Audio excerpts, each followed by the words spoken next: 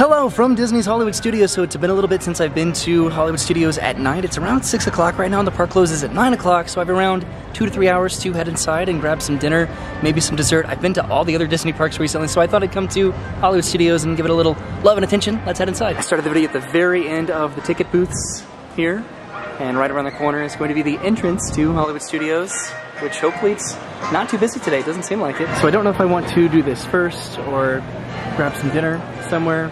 Maybe, but I'd like to do Mickey and Minnie's Runaway Railway because it's been a bit since I've just gotten in the regular standby line for that, so I might just head in that direction and just see what it looks like. I'm pretty determined to have dinner at a place that I haven't eaten at in a while. I am leaning towards the ABC Commissary. My first choice actually to have dinner would have been Pizza Rizzo, but that is closed. That's one of those restaurants that's only open in the middle of the day for lunch. There are a few of those at Disney, so it just depends on the time that you get to the park and the particular place that you want to go to for what meal of the day. Okay, I'm heading up the stairs where the Sorcerer's Hat used to be back in the day, just to see what the wait time is for Mickey and Minnie's Runaway Railway. It looks like it's a 45-minute wait.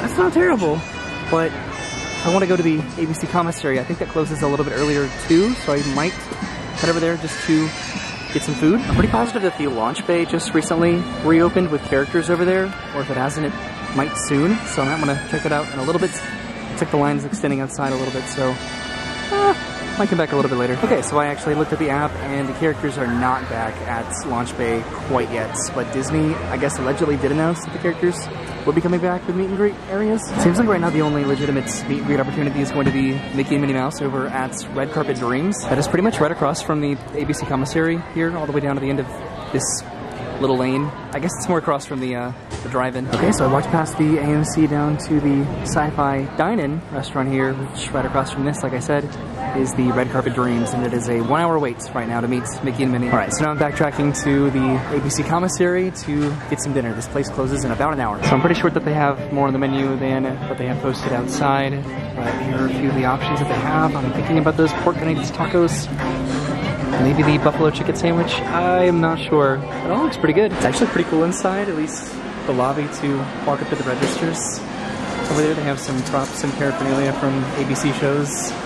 And I put in a mobile order, so it should be ready hopefully in a couple minutes. So the ABC Commissary has two different sides. This side is currently closed right now because the restaurant is going to be closing in about an hour.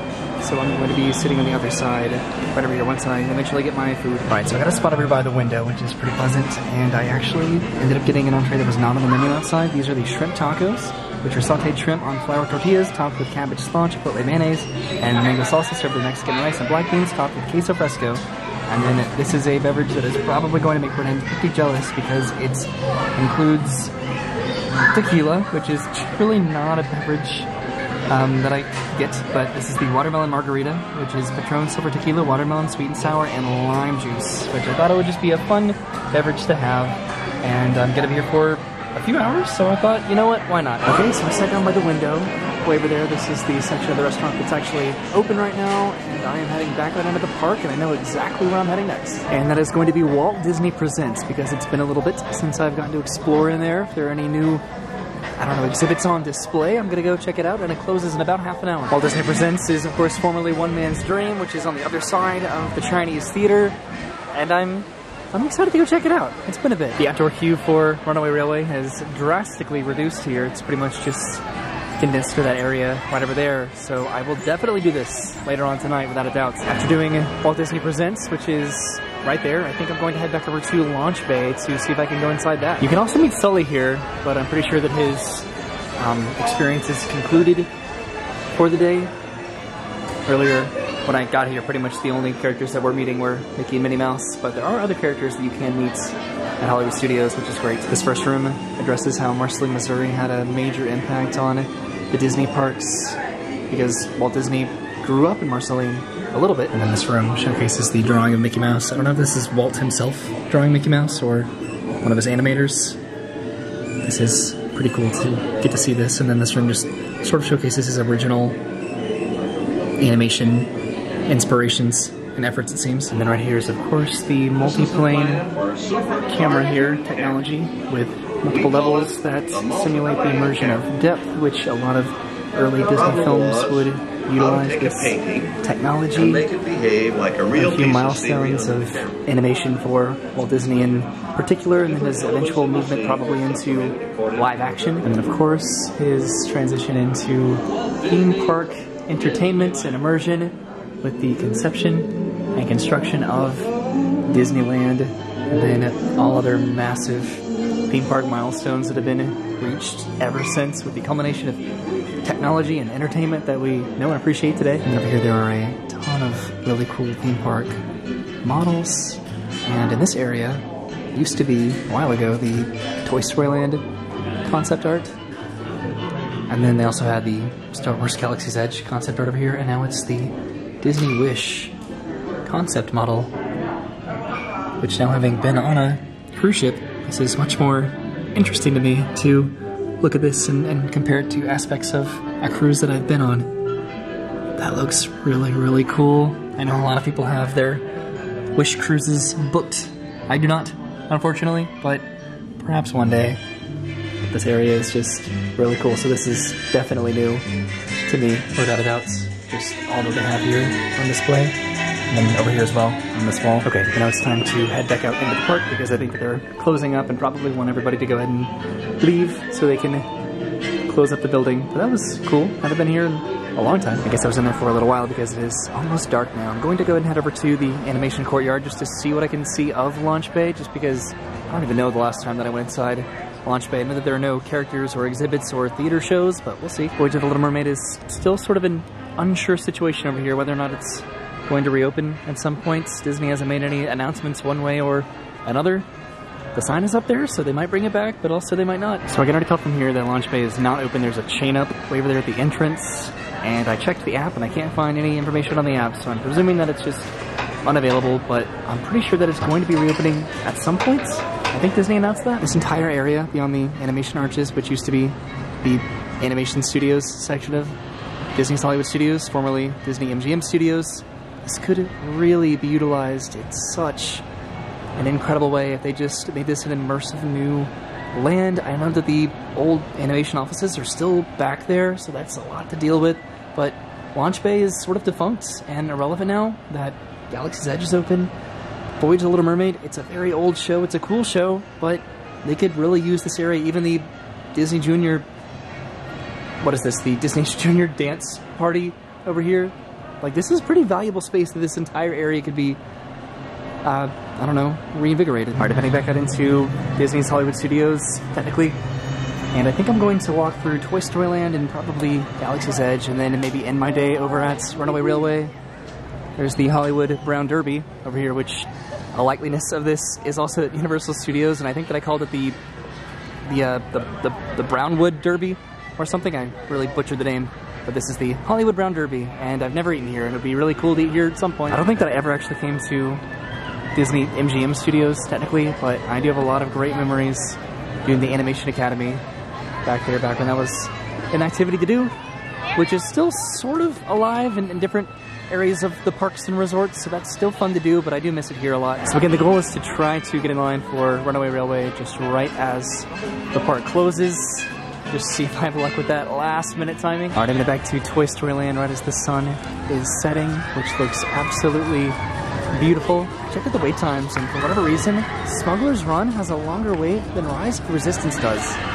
Isn't that weird? That's not normal. Still waiting on any progress from this barbecue restaurant here, which is supposed to open this year, I'm pretty sure. Right now it's such a beautiful time to ride Slinky Dog Dash. Just look at those clouds and the sunset behind it. The coaster here. Keep an eye out for Slinky Dog. So beautiful. He's real fast. Blink and you'll miss him. Oh, I wish Slinky Dog would slow down. He's making me dizzy. Toy Story Mania is currently a 35-minute wait, but the park closes in about half an hour, so I have to be very particular with what I want to ride, and I think I want them to be giving these Runaway Railway. I considered having dinner at Woody's Lunchbox over here. It still looks like they're doing some construction over there that I saw the last time that I was here, but I decided to expand my palette and go to the ABC Commissary. I don't have a ton of time to walk around the park because, again, it does close in about half an hour, so hopefully I can wander through Toy Story Land and Galaxy's Edge and then make it back over to the Chinese Theater. Although Aliens Swirling Saucers does have a 5-minute wait right now, which is pretty incredible. I can literally see the end of the line over there, but I really want to do Runaway Railway because it's fun. I love Runaway Railway. One of my favorite challenges that I've done on this channel, I've done a lot of theme park challenges, but one that was a lot of fun to do was I tried to find every single letter, every single block letter in Toy Story Land, and I originally did not succeed because there are a couple letters that are hidden and you can only see them when you're on Slinky Dog Dash, which really threw me off, but that was fun to do. It'd be fun to emulate some sort of a challenge like that for Galaxy's Edge, but I would have to think about it a little bit. It's a little bit more complicated in Batuu here, I think, when it comes to creativity and just due to the crowd levels of the amount of people that are just here. Again, I'm sure some sort of a scavenger hunt is definitely possible with Galaxy's Edge. I would just have to really consider what I would have available to me to create some sort of a scavenger hunt, just something fun that I could just remotely do in Galaxy's Edge. As of now though, I have nothing, but hopefully I can make something up because those are my favorite types of theme park videos. I've definitely spent a pretty significant amount of time in Galaxy's Edge at nighttime compared to other parks at night because of how beautiful it is. How could you not? I thought this was a line for Smuggler's Run, but I think it's just a line for a photo opportunity over here with PhotoPass. That's pretty cool. And then I think that this is the standby line for Oga's Cantina, which I found out that actually seats after the park is closed. One of these days, I hope to get a lightsaber. It's a very expensive purchase, and I know that it would just end up in my film room, our film room that we have, just with a bunch of other trinkets that I probably don't need, but it's so cool. Of course, everybody's taking their lightsaber pictures over here behind the Millennium Falcon because it is now dark, and those types of pictures are probably best to get at nighttime with the lightsaber. I am going to head to the marketplace here, way over to Mickey Minnie's Runaway Railway. Maybe one day I'll actually buy something in the marketplace too, right? See, there's so much detail in Galaxy's Edge, I could definitely easily make some sort of a photo scavenger hunt. But I think that would be incredibly complicated to try to do that. That would be a little bit mean, probably. But I think right now I'm curious about the wait time of Rise of the Resistance, because earlier it did not look that bad. I think it had like a 40-minute wait. I did get to ride Rise of the Resistance in the regular standby queue relatively recently, and that was a very incredible experience. I liked that a lot. Okay, it looks like it's posting a 55-minute wait, which isn't terrible. It's less than an hour. Actually, it looks like they closed the line, so there are still people in line. I don't know if it's for a technical downtime, but there are still people in line over here. I can still see them, so they may have just reached their capacity for the day. Okay, so they just made an announcement saying that their missions have been delayed, but they are letting people in the line, so it looks like they are letting people get in line for Rise of the Resistance down to the last couple minutes of the park is open, which, speaking of that, I have about 5 minutes to head over to Runaway Railway. I was thinking about getting some sort of a dessert or a snack, but I guess I can consider the margarita some type of a snack, right? That works. Looks like Baseline Tap House is currently closed, and you can sort of see way over there Red Carpet Dreams. I didn't want to go to Red Carpet Dreams today to meet Mickey or Minnie because I don't really like to do that by myself. I love characters, but I don't want to be that guy that just walks up to characters with a camera and just films himself by himself. I want to do that with Brennan. Okay, but it is down to the minute now to head over to Runaway Railway, so I'll just have to come back and do this again at some point in the hopefully very near future, because it's been overdue to meet Mickey and Minnie at Hollywood Studios. Okay, and really coming down to the very final minutes here, you can sort of see that, right? The park is pretty much closed, and I'm getting in line right now. Okay, so they're starting the wonderful world of Disney animation right now. I made it in line, just barely in time. Alright, so I'm in the very last group to experience Mickey and Minnie's Runaway Railway today. This is great. Oh, hiya, folks. Want to take a ride on the train? Alright, heading into the cartoon. This is exciting. It looks like they took down the plexiglass here in the queue for Mickey and Minnie's Runaway Railway. Okay, and it looks like I'm going to be the very final guest on Mickey and Minnie's Runaway Railway today. I think. Maybe. Right? Nobody's behind me. So it looks like I'm going to be in the very final row as well. There were people behind me, but then in the pre-show room I decided to go ahead and just let everybody go in front of me. Okay, so here I go. In the very last row on Runaway Railway. There's another train right behind me. That's pretty cool.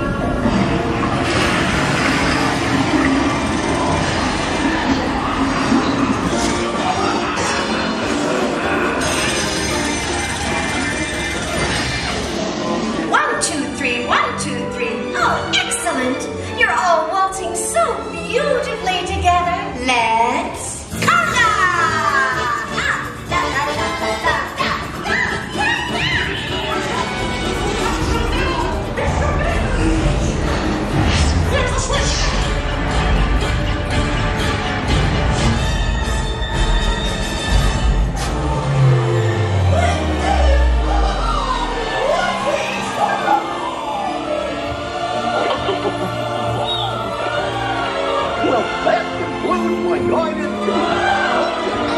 Relaxing right around the park.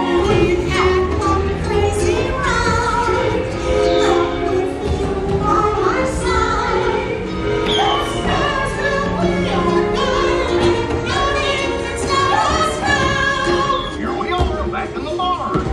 Remember to gather up all your personal belongings. Take your small children by the hand and watch your step as you exit my train. There's a train coming in behind the train that we were on back there. That's pretty interesting. Pretty cool to see that.